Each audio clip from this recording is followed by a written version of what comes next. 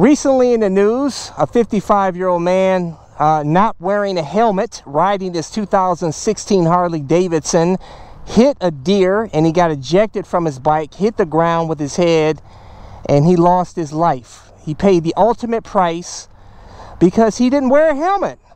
You know, I will say that even if he was wearing a helmet, he could have died too, but there is a higher chance of him surviving had he wore a helmet.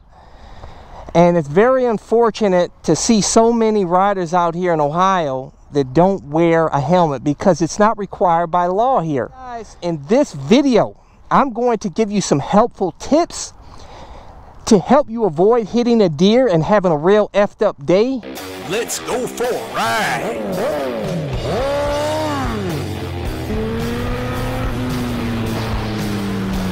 Watching CycleCruza's all-in-one motorcycle channel. Subscribe today. Continue to leave video suggestions, but you may find what you're looking for by visiting my website at CycleCruza.com and click on the menu tab My Videos. And those are a bunch of playlists with all of my videos categorized in them to make it easier for you to navigate through.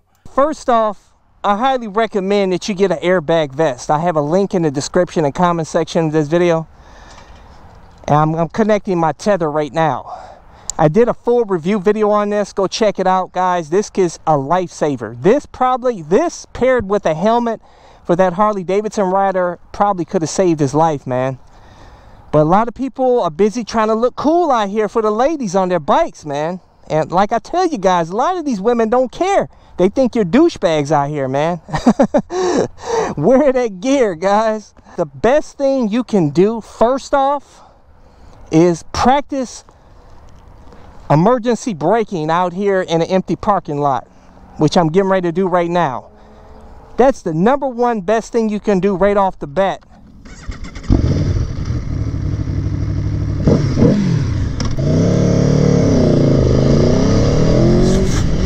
Stop. Yeah.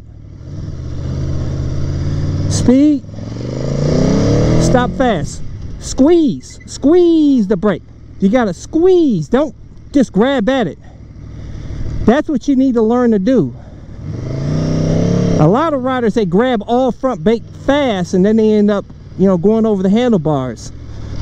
So practice that. That's what they teach you at the MSF class. Speed. See that? Practice that.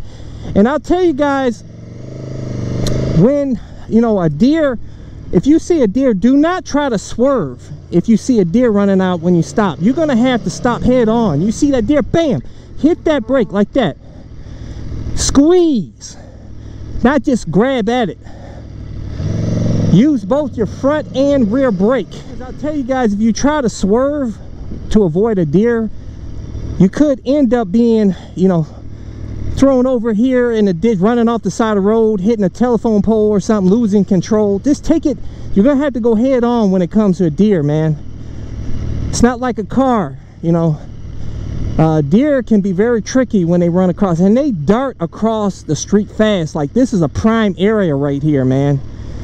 You can't see them. See how, you know, the trees are right up, almost up to the road, and you can't, it's so dense in there, you really can't see. And if they have, like, you know, say there's another animal chasing the deer and they just dart, I mean, they can dart out within a split second. So, you know, these tips that I give you may not help, you know what I'm saying, but you need all the tips you can get to help, you know, help you stay safe out here. But woo! Oh baby, that Tuano, that power. Oh baby, I love this bike. Next best thing you can do is avoid riding at dusk, at night, and early in the morning, because that's when they're most active. I'll tell you, the only incident that I had where a deer kind of ran across the road, but it wasn't real close up on me, but it was the only time I really had a deer run in front of me like that. It was at night. It's startling, you know, but I stay sharp out there. I expect animals to run across the road. I expect cars to pull out in front of me. I expect cars across the double yellow. You know, that's what separates me from a lot of you riders out there. A lot of you riders out there don't ride defensively. You don't ride as though these cars are going to attack you or animals are going to run out of it. You have to be ready, because if you're ready and you're waiting for it, then you're going to have a better reaction time. If you're going to ride at night, put your high beams on if you can, you know, especially if you're in the rural areas, because that affects some bright light. See, always pay attention to them cars. Look in their eyes. Make sure they're looking at you. Look at the characteristics of the car when it's pulling out like that. But when it comes to these deer out here, it can be scary, man. I've seen you could look on YouTube. There's been some motovlogs that have hit some deer out there, and it happens fast. Boom, they run out, just like I had that rabbit that ran across the road when I was on my YZ450FX. I saw it. I was ready for it, but it's little, and I didn't have to stop fast, because I wasn't worried about it. I wasn't really going all that fast. And that's another thing, is that when you speed, it reduces your reaction time as well. I'm not gonna be a hypocrite out here and act like I don't speed. I'm speeding a lot out here, which is a bad thing, because if you're speeding out here and that deer runs across at the right time, or should I say the wrong time, and it's very unlikely that you're going to be able to stop yourself and prevent hitting that deer and having a real effed up day. I'll tell you that right now. So it really pays to not speed out here, man.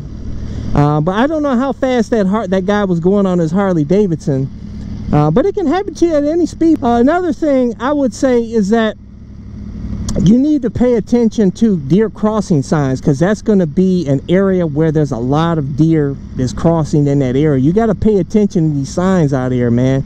You should be doing that anyhow, but if you see a deer sign, you need to slow your butt down and be ready. Which you should be ready at all times, in my opinion. Like I said, ride out here as though everything's out to get you. That's how you're gonna stay safe out here.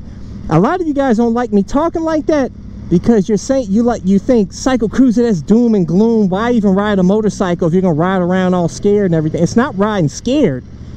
It's riding around out here like a ninja, being ready to react at any given moment. You can enjoy yourself out here riding, but you gotta ride smart. This is a game of chess out here on the street, not checkers. The shit's chess, it ain't checkers.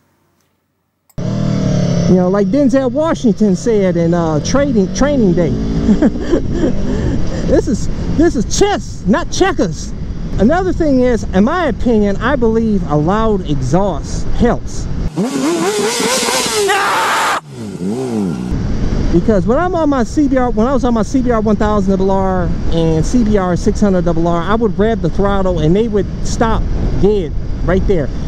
A horn wouldn't really do much, because these horns are really weak on your bike. That's another thing. I highly recommend upgrading your horn, which I did with my WR250R, but I haven't done with my other bikes. But I've always relied on my exhaust note, my exhaust on my CBR 1000RR and former 600RR. I rev the throttle. If I see a deer peeking through the woods, I rev that throttle, and that would kind of startle them and scare them. So that's something. Yeah, let's go here, man. I ain't going there.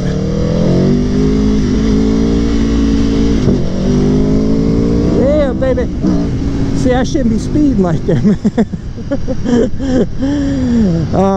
Especially I got that speeding ticket, man. You know what I'm saying? And then when I get a speeding ticket, I'm out here whining and crying.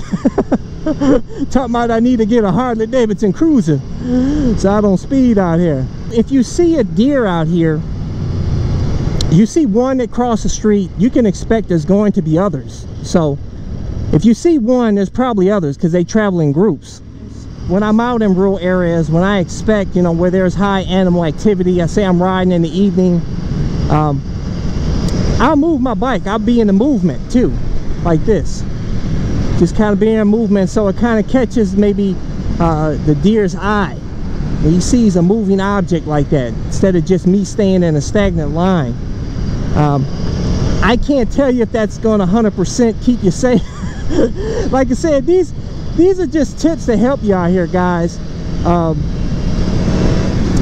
Shit can happen. Like I tell you out here, shit can happen. No matter how great of a defensive rider you are, You know, no matter how precautious you are, no matter how you stick to riding the speed limits out here, you know, shit can happen. That's just life. But that can happen off the motorcycle. Like I told you, my brother rode a motorcycle from the ages of 7 to 30 years old. He never got hurt on a bike, and he was the craziest dude on a motorcycle that I ever knew, doing 100-mile-per-hour wheelies and just riding crazy out here. And he never got hurt on a motorcycle, but he dropped dead of a brain aneurysm. I should say he died laying in his bed. He didn't drop dead, he died laying in his bed. That's considered the safest place in the world, is you laying in your bed, right? Nope, your own body can attack you, man. So you're never safe, guys. So if you want to ride a motorcycle, get out here and ride a motorcycle. You got to ride smart, though. Wear that gear. This is what's going to keep you safe. The helmet, airbag vest, your jacket. I got, right now I'm wearing my CE Armor jacket that's got the CE Armor gear. It flows a ton of air, so it keeps me cool in the summertime, but yet it's protective. I include links to all of my stuff in the description and comment section of my videos, or go to my website at CycleCruza.com and click on the menu tab My Gear, and that's links to all my stuff. Hit thumbs up, check out my playlist for new riders and popular videos.